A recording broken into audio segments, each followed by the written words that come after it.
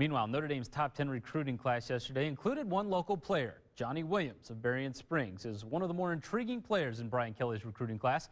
Carl Deffenbaugh tells us more about this versatile multi-sport star in the WSBT-Burger King Outstanding Student Athlete. Who knows what his future is going to be? I mean, there's no ceiling on Jhonny Williams. One of the most intriguing members of Notre Dame's 2014 class of recruits is the man who has played the least actual football. Jhonny Williams came into high school hoping to star on the basketball court. I just kind of figured, man, maybe I could be, I don't know, next Kobe Bryant or something, but no handles, no shot, man, so.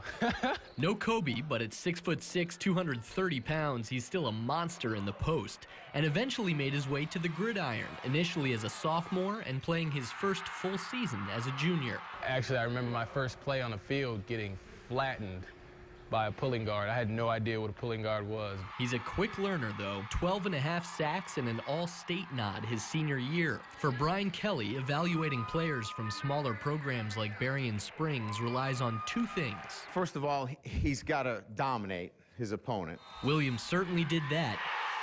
The second marker, success in other sports. Jhonny Williams' numbers in track and field are off the charts for his size. Williams also says he's trained in mixed martial arts, MMA, since he was a small child, something that's prepared him well for a future on the defensive line. I always loved defense. I always said, man, you just run and hit people. That's fun. You know, it was physical and it was fast, so I liked it. For someone so late to the game, recruiting was a whirlwind. He committed to Toledo and then Missouri before the Irish even offered.